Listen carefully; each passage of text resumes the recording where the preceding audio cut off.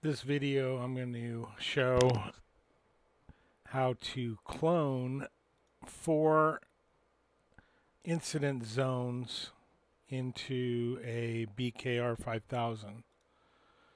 So we'll go ahead and start. This is the latest RES 5.8.20 as of April 2023. There will be probably another res coming out shortly, along with the BKR5000 radio that's about to hit the streets. So we'll go to Tools. We're going to zone clone, and we're going to do multiples. So I've zoomed this in as about as large as I can to allow you to see not just blurry vision, but hopefully what I'm doing here. So BKR 5000's got 4 extra zones this year for the ABCD toggle. So what I like to do is just line them up, and you can see they're not the same number. So what you could do, if you want to maintain the same placeholder, is you'll highlight it, let go, and then highlight it again and hold it down. And we're going to put it, we have to put it there in the incident zone. And that went proper. So we'll go ahead and say, yeah, I'm going to try to line this up. Next one, touch it, let go, and then touch it again and drag it over. And it went over fine. Do the same thing, touch, release, drag, and touch, release, drag. So all of those are the way I want them, so I'm going to go ahead and write them. If you don't like it and it didn't land right, which happens quite a bit, just eggs out and then do it again. So I'm going to go ahead and write the zones. Okay, it's written them. And the BKR is really quick. It's just reset. You can hear the USB driver. And within about 5 seconds, the USB driver is woke up. I'm ready to read or write. So I'm going to do another clone.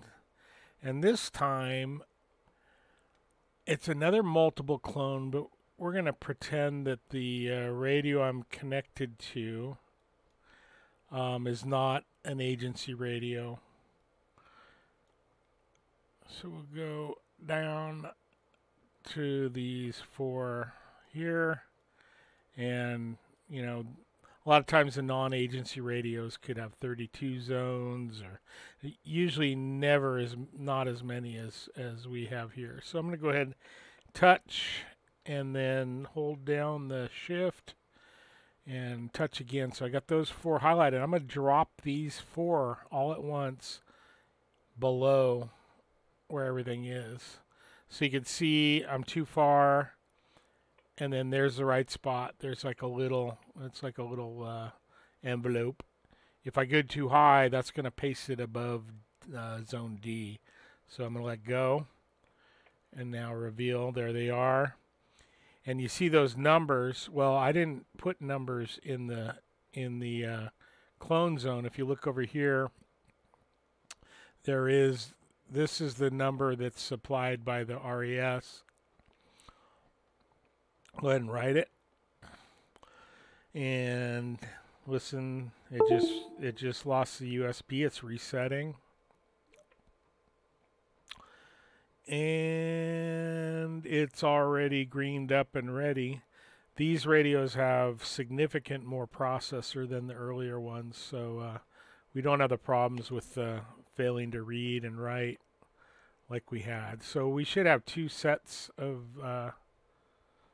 those zones. So this is like statewide Armageddon, the mud flood of 2023.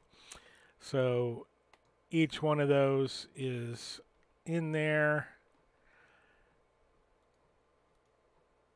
in the standard clone zones, and then the other one I showed, like if you're just dropping it into somebody that doesn't have the same architecture, you could just put it in the bottom, like I did the second time, and probably the radio tech probably won't have a coronary or an aneurysm when the firefighter heads back home with his radio.